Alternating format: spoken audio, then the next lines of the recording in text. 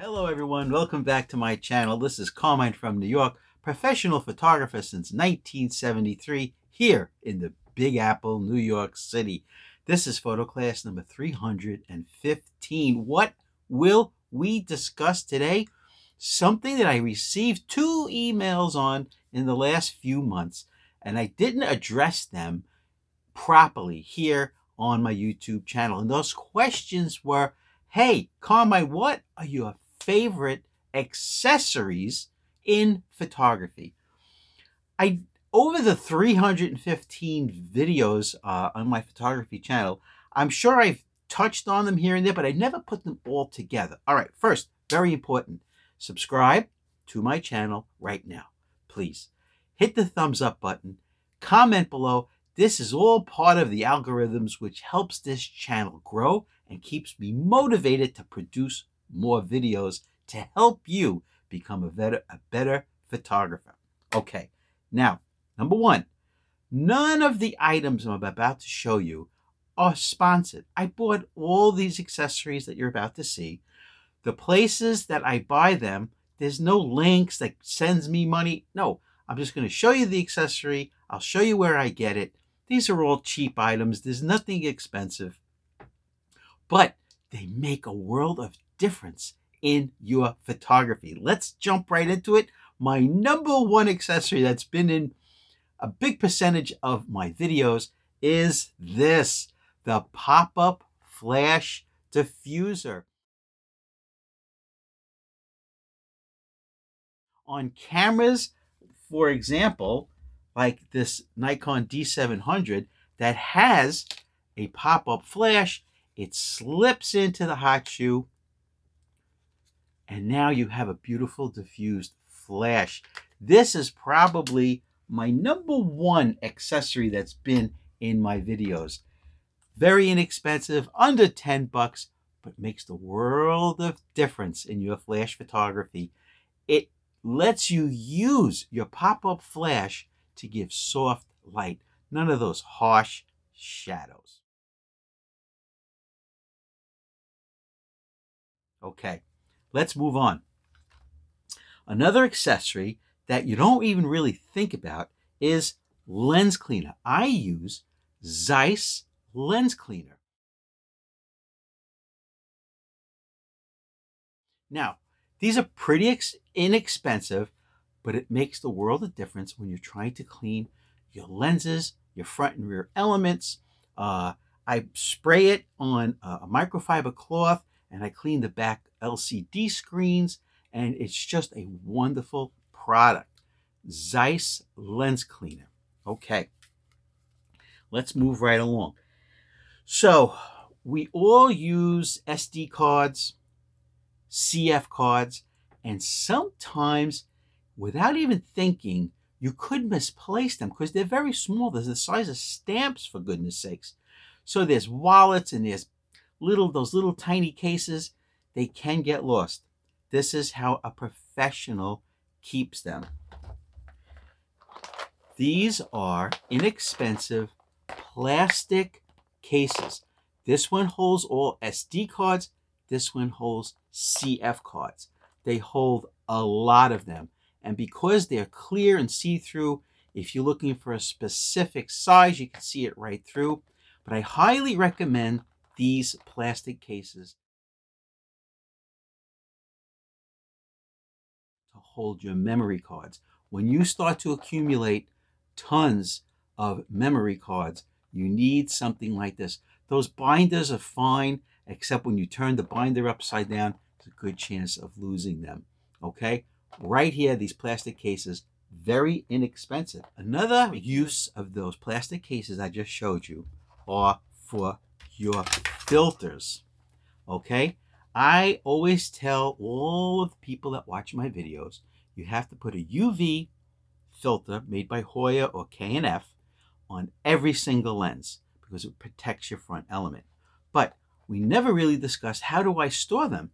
All right? These hold, these plastic cases, the same as for the memory cards. It's a layer of the thin foam.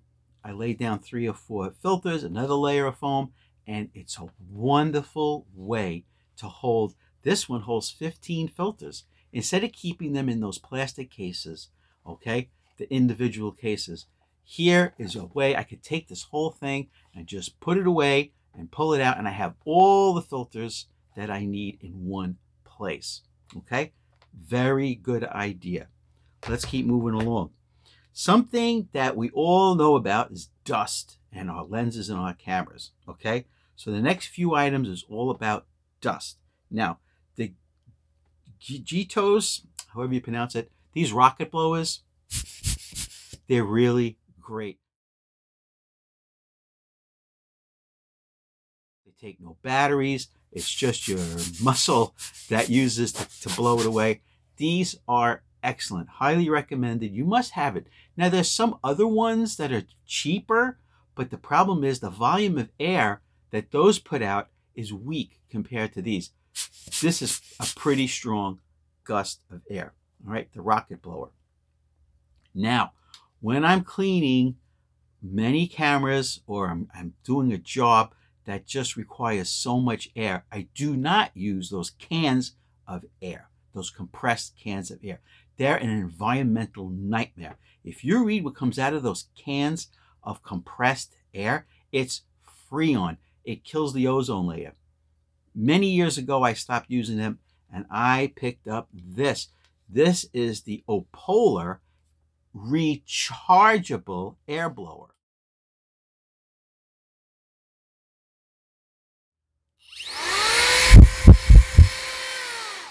This is so strong, it's incredible.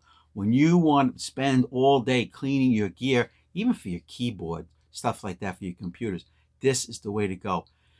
It charges real quick, okay? It comes with the USB cord, all right? It charges quickly. It comes with a few different nozzles on the front. I just keep this one on because it works the best. It tapers down to a point. Very powerful. This, I've been using this one for years, and it's probably saved me 10 cases of those canned compressed air, okay, which are bad for the environment. Let's keep going. Dust again. Now, this next item, I have to hand it to my wife. I saw her using these cosmetic brushes, okay, ultra soft. Okay, this is not made for the photographer. This is made for people that wear makeup. So I did not use her used one full of makeup. I picked up a brand new one. Yeah, this is the color they come in. I don't really care. All right.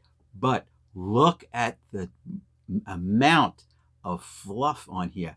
When you want to clean your cameras, which you should do monthly, okay, just back and forth like this, it gets into all of those places that you can't get to with your microfiber cloth. Highly recommended makeup brush, but a big one, not the little tiny one, okay? This one, see, I'll put my finger here for reference. Pretty big and very fluffy. And to clean this, you have to clean this because now it's got dust on it. What do I use? I'll use the rocket blower to blow the dust off, and or the Opolar.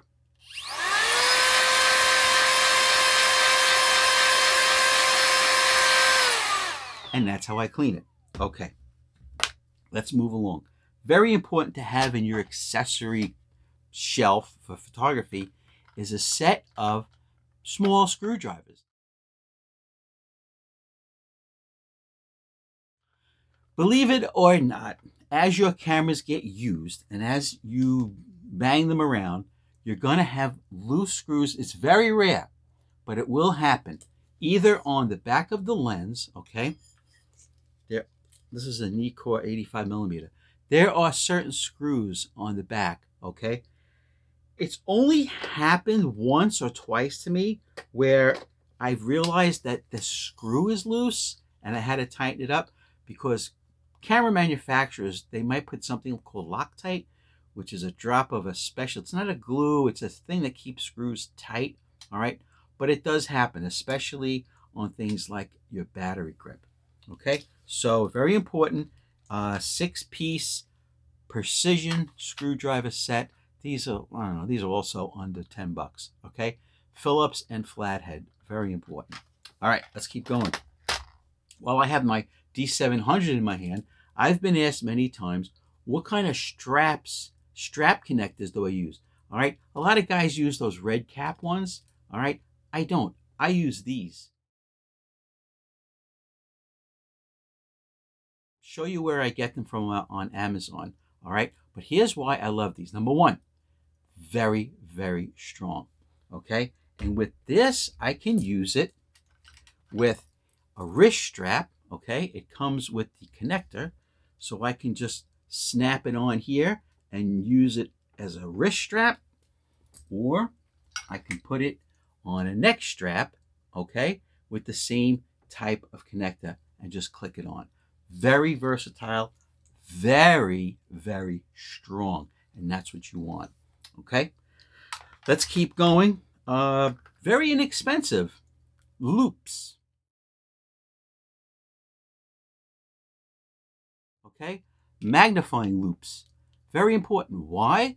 After you clean your lens, you want to use a loop and look at the elements to make sure you've got all the dirt off and all the little fibers from the cotton swabs. A set of 5 of these, they're different magnifications, very inexpensive. They're plastic. Even the lenses, the magnifiers are plastic. That keeps the price down. And they're built to go in your eye like this, so you can have 2 hands free and you can work on your lens and camera. Okay, let's keep going. Now I held up microfiber cloths, okay? I buy them, they're sets of 2s, and I buy them about 20 at a time. Because believe it or not, when you clean your cameras and lenses with microfiber cloth, the dirt has to go somewhere and they collect on here. And you don't want to keep reusing it. I ran into trouble following somebody on YouTube that says, oh, just wash these. No, do not wash your microfiber lens cloths. It's only going to collect the soap, the detergent, the fabric softener on here, and now you apply it to your lens and it makes a smear, okay? Use them, dispose of them, use fresh ones. Don't be afraid to throw these out every once in a while and get fresh ones. Don't wash them, okay? Let's keep going. Something you must have in your accessories is 99% alcohol. Okay? Isopropyl alcohol. This is 99%. What does that mean? That means that there's only 1% water in here. There's different variations of isopropyl alcohol, right? I don't know what the lowest is, but this is the highest I've been able to purchase is 99%. What do I use this for? Cleaning stubborn problems on my camera bodies and even on my lenses, okay? Now, be careful when you use alcohol on your lenses. It may remove the multi-coating, but this is only an emergency when you have a problem with a lens, that there's something on it that you can't get off, such as glue.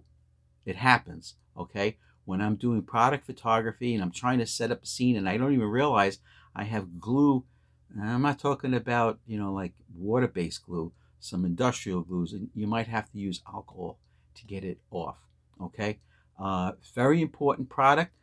Sometimes you'll buy a lens, okay, and that little sticker, especially on an Nikon lens, the glue they use on that is some crazy wild glue that when that little yellow sticker falls off, the only way to get the glue off is with 99% isopropyl alcohol.